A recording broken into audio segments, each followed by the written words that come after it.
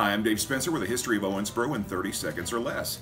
Did you know Kentucky Wesleyan College hasn't always been in Owensboro? No, it was founded in 1858 in Millersburg, Kentucky, just east of Lexington, by the Kentucky Conference of the Methodist Episcopal Church South, and later moved to Winchester, also east of Lexington. Upon resuming its standing as a leading liberal arts college post-World War I, KWC, under considerable strain as a result of the Depression, eventually moved to its current location in Owensboro in 1950. Kentucky Wesleyan College, where the purple reigns.